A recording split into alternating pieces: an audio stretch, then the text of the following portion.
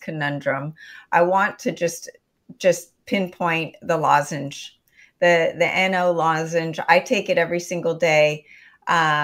I suck on it. I don't know if there's a benefit to keeping it in your mouth longer. If there's a downside to chewing it and swallowing it, probably doesn't work. So maybe you can talk about how it works and how to get the most out of it. Yeah, so the N101 lozenge, I created a solid dose form of nitric oxide gas. So nitric oxide, we have to remind ourselves, nitric oxide is a gas. It isn't a pill you can swallow. If your body can't make it, then we have to do it for you. So this ODT, or orally disintegrating tablet, I developed to have a very specific dissolution rate because I want to deliver a certain amount of nitric oxide over a certain period of time.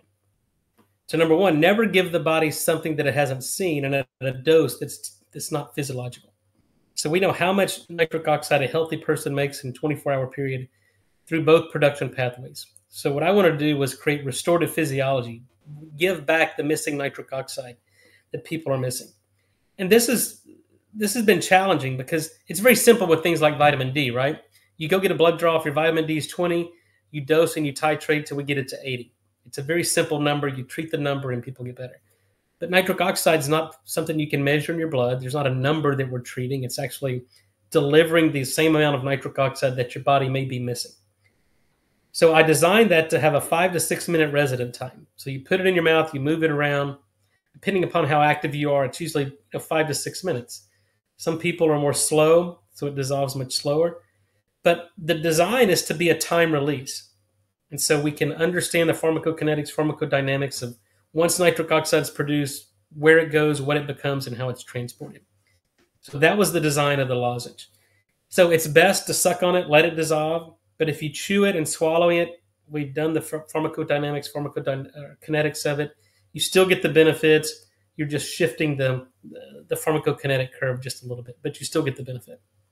And for all of you listening, it's a supplement I take every day. You can find it at Accelerated Health Products. I take it while I'm working out in the morning. I suck on it in the beginning of my workout. Now, is it also affecting your oral microbiome as we're talking about the mouth? Absolutely. So the other really consideration when I started contemplating a product to restore nitric oxide was, number one, if your body can't make it, then we have to do it for you. But number two, I want to restore the body's ability to make it.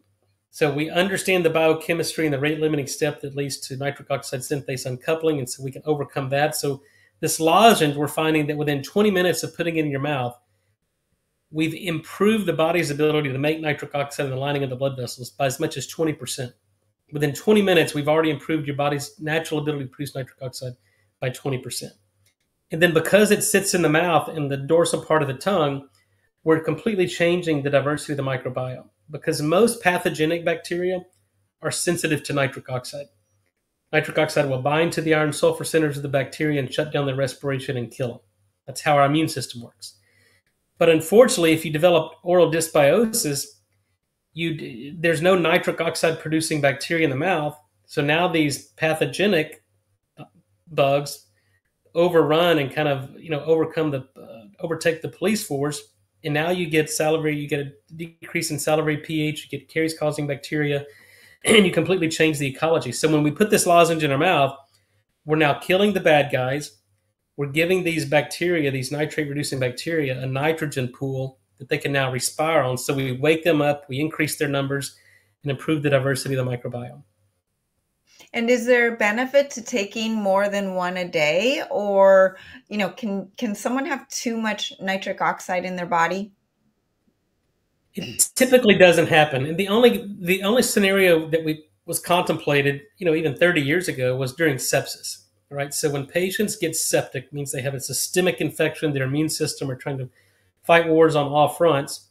And it was thought that the immune cells are making too much nitric oxide, you get systemic vasodilation, you lose perfusion pressure, you get end organ damage, and you die from it.